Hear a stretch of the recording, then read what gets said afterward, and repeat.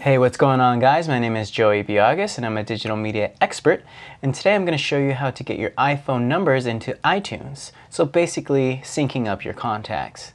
So let's go ahead and hop into iTunes here. Now actually, before we do that, you want to make sure you plug in your iPhone into iTunes or into your computer via USB. Alright, now let's hop into here, and my iPhone is going to be located in the top right corner. Select that, and then we want to make sure we are under Info here. And the first thing we have is Sync Contacts. Your contacts are going to be synced with your iPhone over the air from iCloud. Over the air, sync settings can be changed on your iPhone. So we can do this within our iPhone, but within iTunes, so basically this is like an automatic thing within iTunes.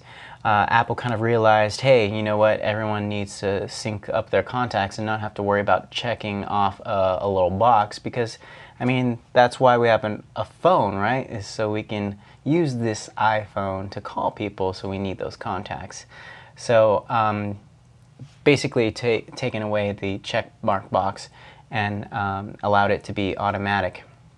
But you do have to actually sync up your phone to the iTunes computer, so what you have to do is go down to the bottom and hit sync. And that's pretty much it, and you're set. So if you do have any other questions, please let us know, but that's basically it about syncing and getting your contacts into iTunes. But once again, if you do have any other questions, please let us know. Thank you for watching.